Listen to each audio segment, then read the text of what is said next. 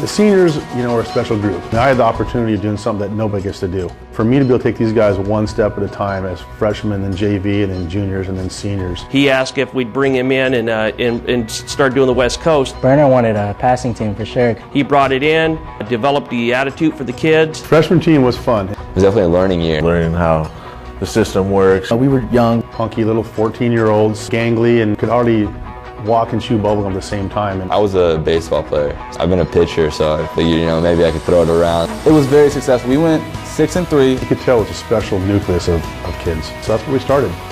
We wanted to keep the coaching staff together, and he moved up with us. Beat a lot of really good teams like Oceanside and Helix. Played Saints tough to the end. We can play with the perennial CIF champions. I think we were 8-2. That's when we started realizing, wow, we're pretty good. Tell the players we're learning the system. We definitely wanted to step onto the varsity field.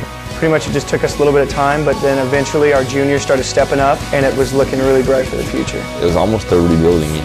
We got a lot of guys, experience, and playing time. We've all matured a lot. So when we all came up to the 2006 season, that we would make it happen. And definitely showed this year. He brought back tradition. He wants your best effort all the time. They'd make sure that we were doing good in school. He believes in them. It was awesome. It was a great experience. we're a tight bond. They trusted me all the way through for the 4 years. Gave us this opportunity to be the best we could be, and we took it.